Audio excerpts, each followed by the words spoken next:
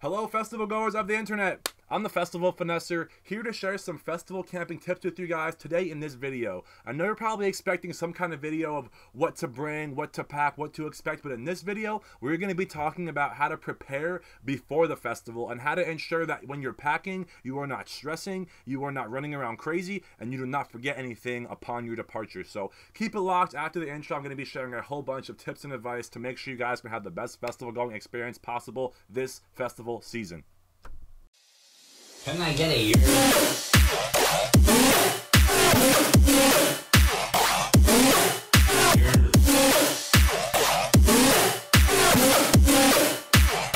I'm the Festival Finesser.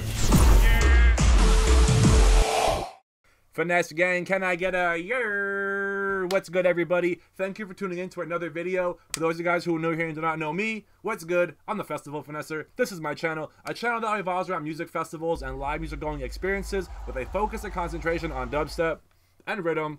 If you are not following me at a festival day by day, you'll probably follow me at a show in New York, New Jersey, Philly, Delaware, Virginia, Maryland, basically anywhere I go, you guys are coming with me. And if you're not following me at a festival or a show, you're probably sitting with me here at this desk, getting life hacks, trick tips, festival reviews, lineup reviews, EDM news, controversial debates, and any other words of advice I can give to you guys to make sure you can have the best festival going experience possible. And I hope we can do that today by sharing some festival camping advice and experience to help you guys pack and prepare before even going to the festival.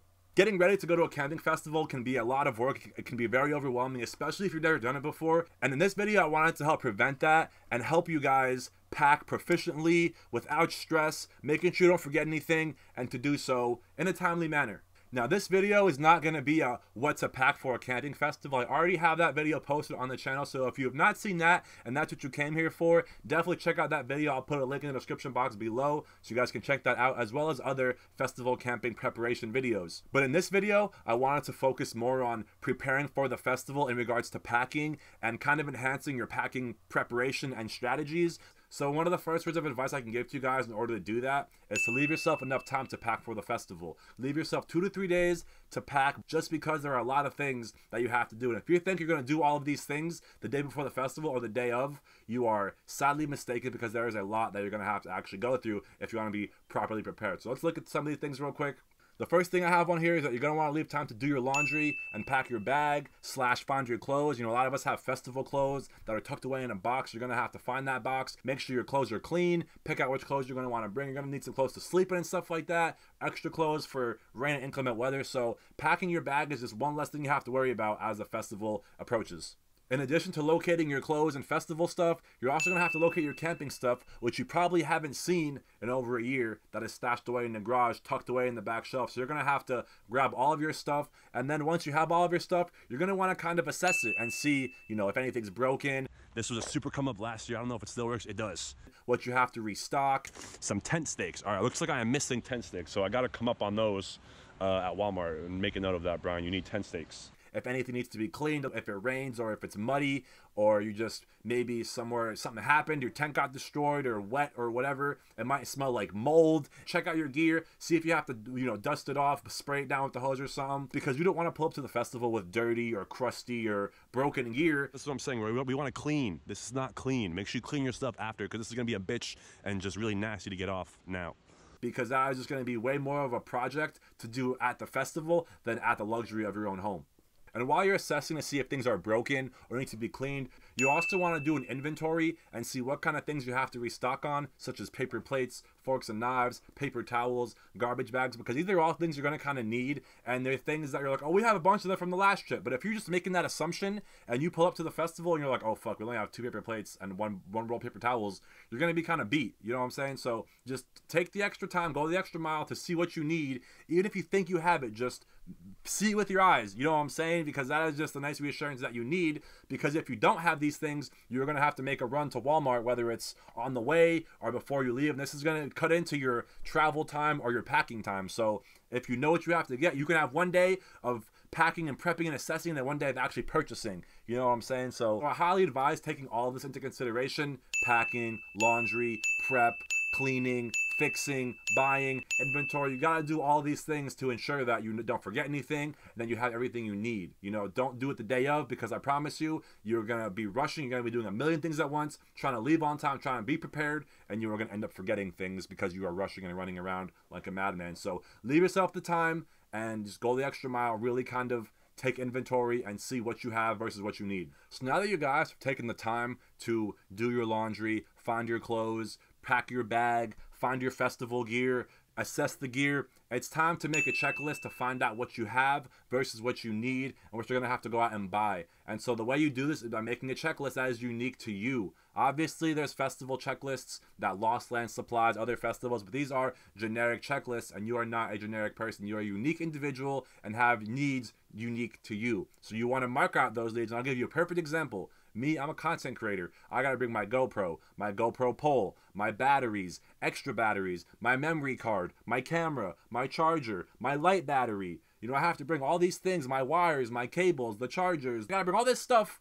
and I'm not gonna find this on the Lost Lands website. So I make a checklist unique to me, and then once you have a checklist, you have to make a system. What I mean by that, it's like a little key. So, for example, you got your tent, put a check mark next to it.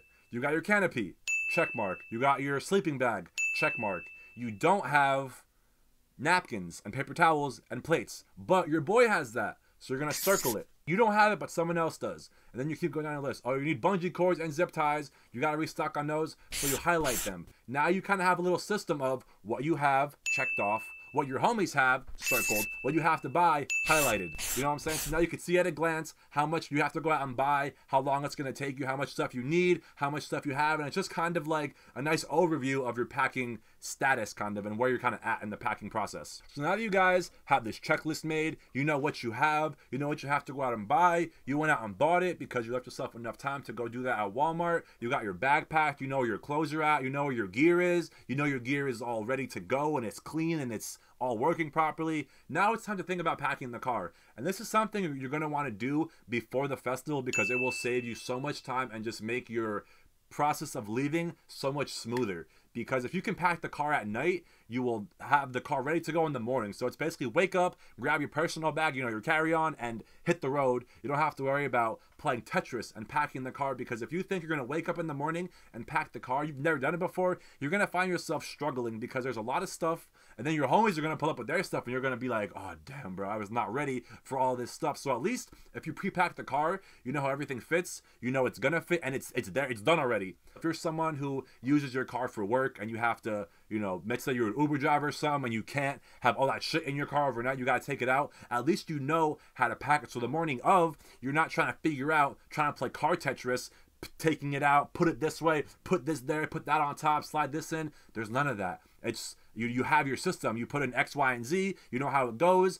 5 minutes, the car is packed. Your homies come, put their stuff on top. Boom. Another reason pre-packing the car is a good thing is because if you're someone like me who has a small car and a lot of stuff, you might not be able to fit all of your homies or all of your homies' stuff. So if you can pre-pack the car the night before, you can call up your boy and be like, yo, bro, just wanted to let you know there's not a lot of space for you to bring a cooler, but I already got one, so no worries. You can just put your stuff in mine. Or you might have to do the really unfortunate thing and be like, yo, bro, I didn't realize how much space my car doesn't have, and I can't fit you in the car. I can only fit John. So, you know what I'm saying? Don't make these promises to your homies before you know how much stuff can fit in your car. There was a situation personally where I was driving to Lost Lands, and I was like, yeah, I could take 3 people. And then I was like, oh, fuck, 3 people and all their stuff in my little sedan. We're not all going to fit, so we have to kind of make some sacrifices and leave some camping gear home, and that's why going to future festivals, I pre-packed the car so I could be like, yeah, my homie can sit right here, his stuff can go here, and then in the morning, it's just wake up and dip. There's no chaos, no stress. How are we packing? When are we leaving? You can kind of stay on your schedule of when you want it to leave. So pre-packing the car is definitely a plus. It just helps you know what you're doing. It saves time. It speeds up the process.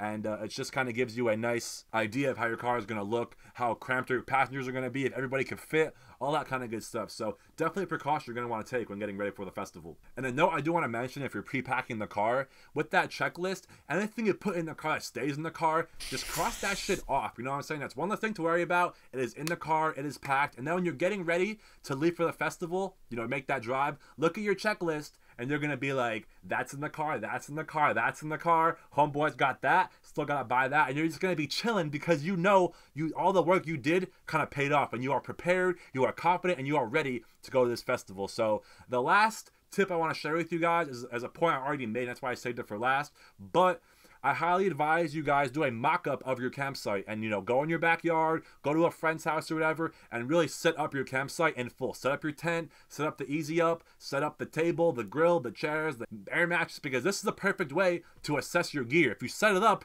you'll be like, oh, the air mattress has a hole in it. Oh, we're missing the propane for the grill. Oh, we don't have any lanterns. Oh, where's this? Where's that? As you're setting it up, you'll see what you have, what you need. This is the opportunity, and that's the time to check off your stuff.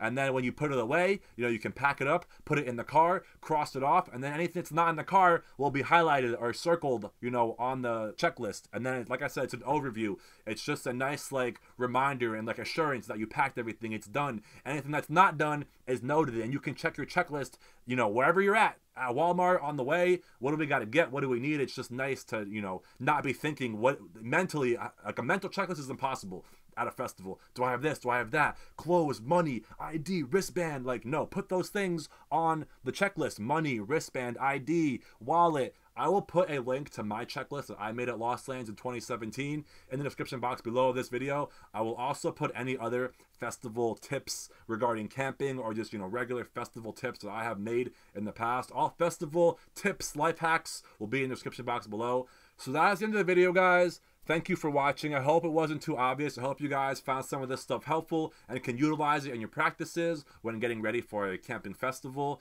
If you guys found this video helpful, like, comment, share, and subscribe. Send it to a homie who's going camping.